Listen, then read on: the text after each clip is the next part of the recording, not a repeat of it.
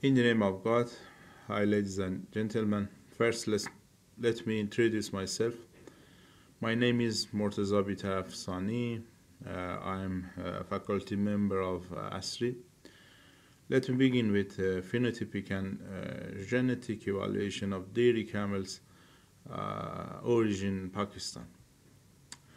The present study was conducted with the aim of providing a practical approach to evaluating dairy camels based on genomic data, test day records, and morphometric reports.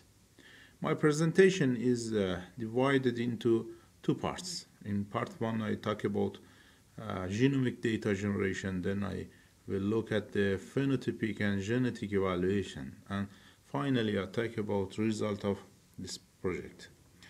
Genomic data generation was done in Iran, in the central desert of Iran.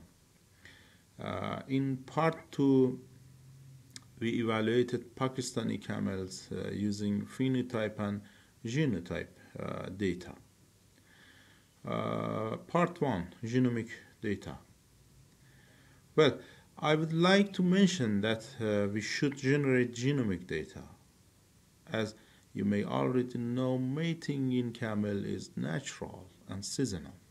Herd size is small. Generation interval is high. Recording is difficult. Often there is no pedigree. Well, the best way is that we use genomic selection. As you may already know, there is no SNP chip in camel. Well, what we can use technique to sequencing and genotyping in camel. We use genotyping by sequencing technique in this project. In this technique, we prepared pool samples of DNA with restriction digest enzymes. Next sequencing, next genotyping, next SNP calling. Okay, data collection. In this step, we collected weight and morphometric records and blood samples for extraction of DNA in dromedaries of central desert of Iran. We collected data during 2018. You can see in this slide there were 51 herds with mean herd size of 90 heads. 16% of camels were under 1 year old by name Hashi. 12% were over 10 years old. About 50% of camels were over 10 years old. Among 964 calving, the most were in January and February. We estimate the generation interval using this data to be 7 years in she camels and 6 years in bull camels. Finally, among 256 male calves, we gathered 96 samples from 5 regions.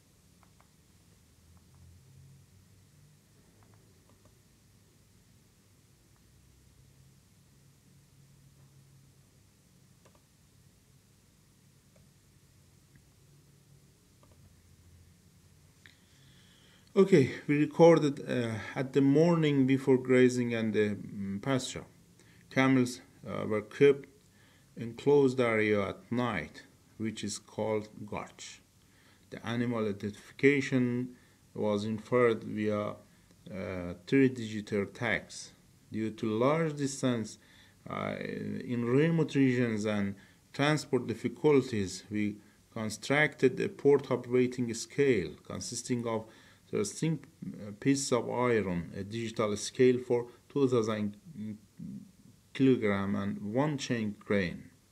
The metadata collected for any calf include ID number, characteristics of owner, geographical region, recording date, birth date, parental names, and body weight. The recording intervals were approximately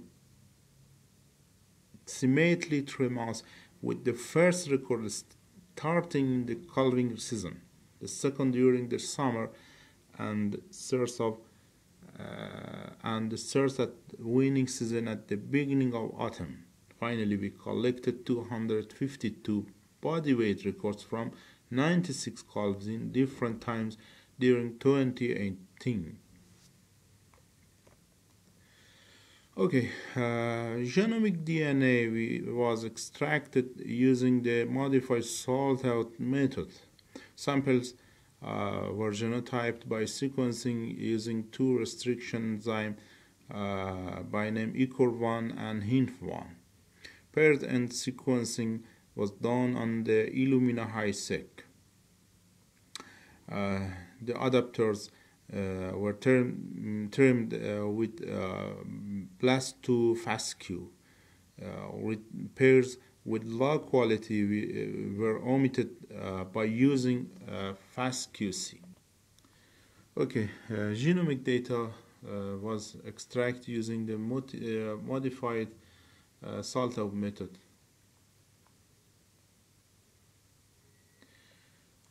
Samples were genotyped by sequencing using two restriction enzyme by name ECOR1 and HINF1.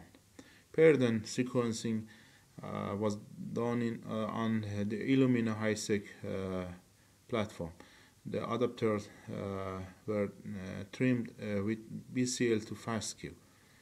With pairs with low quality were omitted by using FASTQ.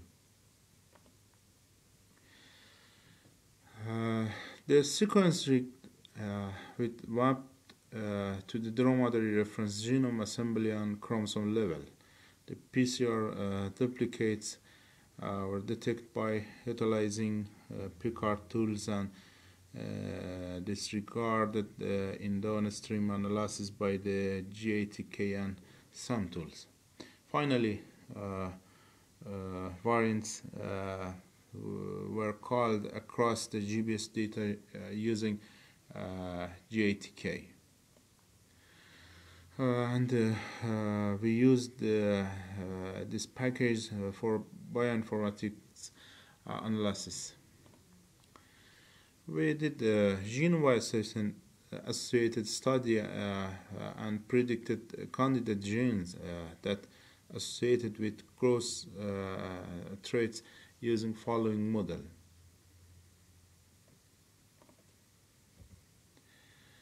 Okay, the estimation of genomic breeding values was performed with the BGLR package, including BRR, base A, B, and C approach.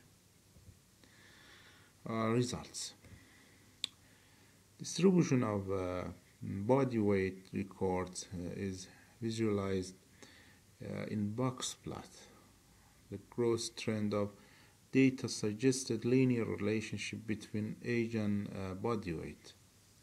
Analysis of covariance for body weight records showed a significant difference among camels from 5 sample regions. It's necessary to adjust to sampling region affecting GWAS and genomic selection. The Pearson correlation between daily gain with body weight was more than birth weight. Also, the birth and body weight were correlated. Okay, a total of 15,000 SNPs results after filtering and were used for final analysis. The largest number of SNPs was identified on chromosome 9, followed by chromosome 19, and the smallest of SNPs was found on chromosome 22 and chromosome 23. The average mineral frequency of all SNPs was 0.19 after QC. Average observed heterozygosity was 0.25 plus minus 0.03.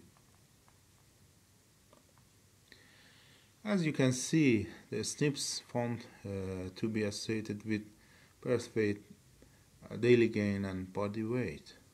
The most significant associated SNP with birth weight, daily gain, body weight was located on chromosome 8, 10, and 11.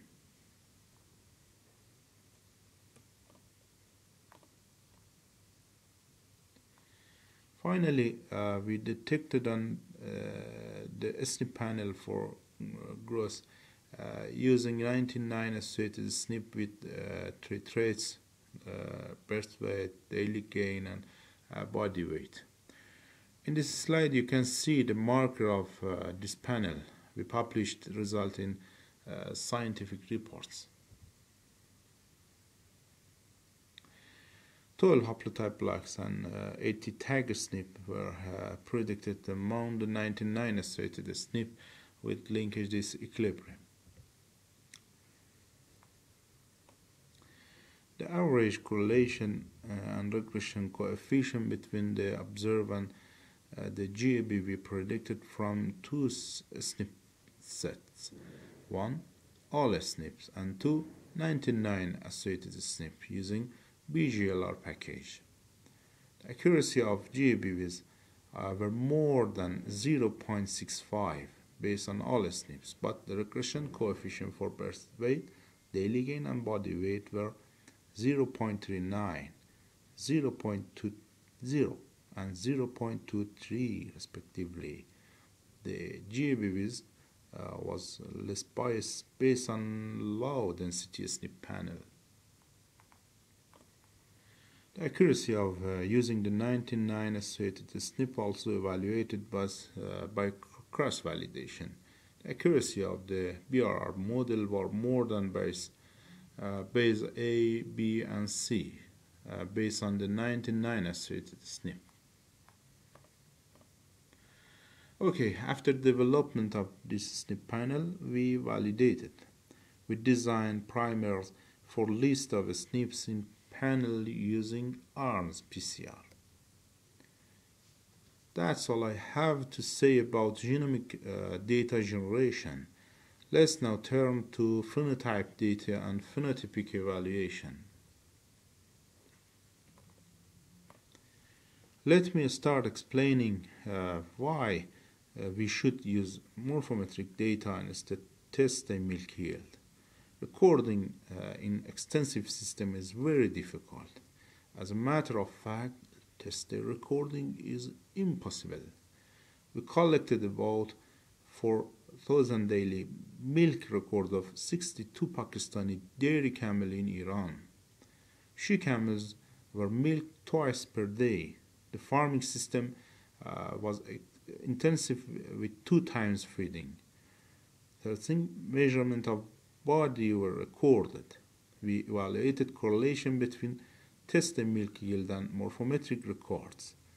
These are correlate. 24 measurement was used to evaluate the body score, considering a maximum score of 100. For example, you can see the she camel in this slide with the score 84. We evaluated all she camels. The body score and milk yield was correlated.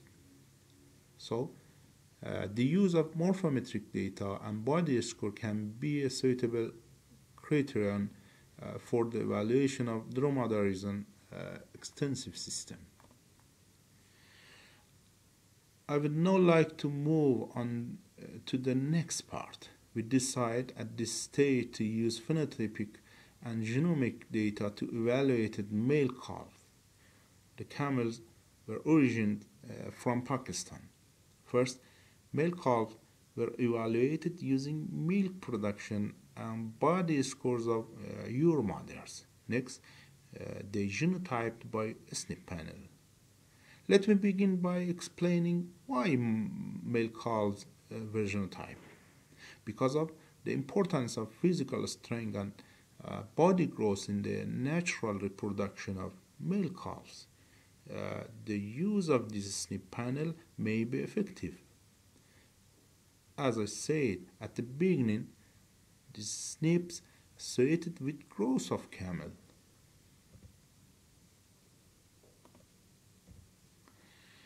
In conclusion, let me sum up my main points. Commercial SNP arrays have been developed for many livestock animals, but no SNP chipping is available for dromedaries.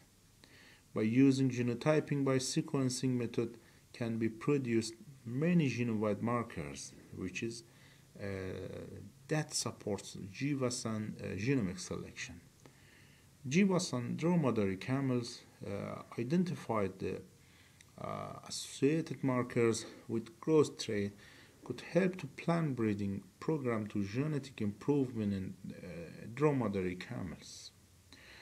The use of morphometric data, body score evaluation, and genomic data can be a suitable criterion for the evaluation of dromedary in extensive system. Now, I would like to end my presentation here. Thank you very much for your time today. Thank all the farmers and colleagues who created in this project.